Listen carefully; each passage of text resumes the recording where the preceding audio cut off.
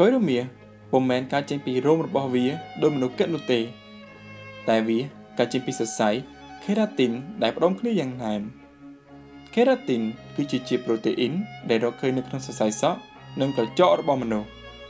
ហើយក៏មាននៅក្នុងក្រញាំដៃនិងក្រញាំជើងរបស់ពពួកសត្វរោមបក្សីរោមប្រមាស្នូលពង្រូលនិងអណ្ដែតផងដែររមៀគឺជាសត្វតែមួយប្រភេទគត់ដែលមានកុយកើតចេញពី keratin ទាំងអស់កុយរមៀគ្មានឆ្អឹងស្នូលដូចស្នែងគោពពែក្តាន់និងជីរ៉ាហ្វទេសាកសពក្រុងឆ្អឹងរបស់រមៀមិនអាចប្រាប់បានថាតើរមៀនោះធ្លាប់មានកុយឬគ្មាននោះទេកាលនៅមានជីវិតកុយរមៀកើតពីសាច់ដុះក្រៀកៗនៅត្រង់ស្បែកខាងលើខ្ទង់ច្រមុះពេលខ្លះកុយរមៀមិនអាចដោះចេញមកវិញជាថ្មីវិញបានបើសិនបើត្រូវបានគេកាត់ឬទទួលរងការខូចខាតប៉ុន្តែមិនរាប់បញ្ចូលករណីរបស់រមៀវ័យក្មេងដែលអាចដោះចេញមកវិញបានយ៉ាងល្អនោះទេទោះបីជាគ្មាននរណាដឹងថាកុយរមៀមានតួនាទីសម្រាប់ធ្វើអ្វីក៏ដោយតែគេដឹងថារមៀញីបាត់បង់ស្នែងរបស់ខ្លួនមិនអាចមើលថែរក្សាកូនរបស់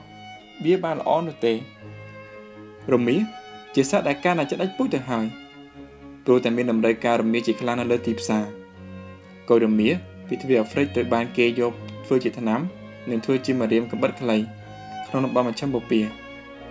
អ្វីដែលគួរឲ្យកត់សម្គាល់គឺនៅក្នុងប្រទេសយេម៉ិនចាប់ពីឆ្នាំ1970មកមានការនាំចូលកុយរមៀជាង 68,000 គីឡូក្រាមចូលមកប្រទេសយេម៉ិន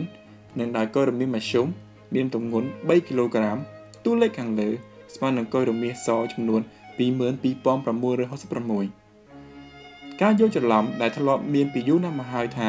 កុយរមៀគឺជាថ្នាំប៉ូវកម្លាំងដ៏ពិសេសនោះអ្នកជំនាញផ្នែកសត្វបុរាណចិនបាននិយាយថាវាមិនមែនជាការពិតទេកុយរមៀមានប្រសិទ្ធភាពលើផ្នែកត្រជាក់ជាងក្តៅហើយត្រូវបានគេប្រើព្យាបាលជំងឺលើសឈាមនិងជំងឺគ្រុនក្តៅពាក្យថា rhinoceros ដែលបកប្រែជាភាសាខ្មែរថារមៀ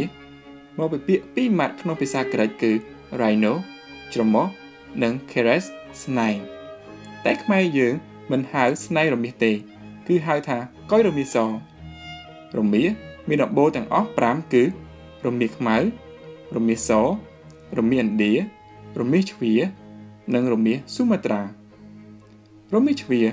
មាននៅសល់តែ60ក្បាលតែប៉ុណ្ណោះទើបវាបានទទួលតំណែងជាសត្វដែលជិតដាច់ពូជលំដាប់ទី4នៅលើពិភពលោកបន្ទាប់ពីសត្វ Mammoth នៅលើកោះ Vancouver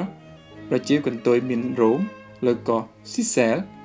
និងខ្លាដំបងនៅខាងត្បូងប្រទេសចិនរមៀសដែលហៅជាភាសាអង់គ្លេសថា White Rhinos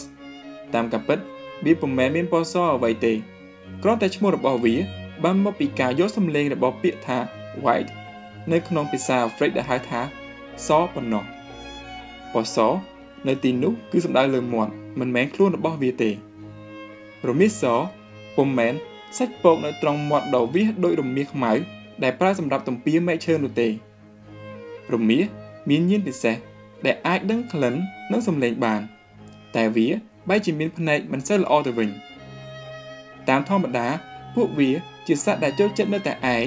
និងរកគ្នានៅពេលដែលត្រូវការបង្កាត់ពូជប៉ុណ្ណោះពេលវាភ្ញាក់ផ្អើលរមៀតែងតែលេចអាចលេចនំជាច្រើននិងបើត្រូវចូលប្រយុទ្ធរមៀអាស៊ីនិងខាំឯរមៀនៅអាហ្វ្រិកនឹងស្ទុះទៅជល់ទោះបីជារមៀខ្មៅមានជើងខ្លីក៏ពិតមែនតែវានៅតែអាចរត់បានរហូតដល់ទៅ56 គីឡូម៉ែត្រក្នុង1ម៉ោងឯណោះ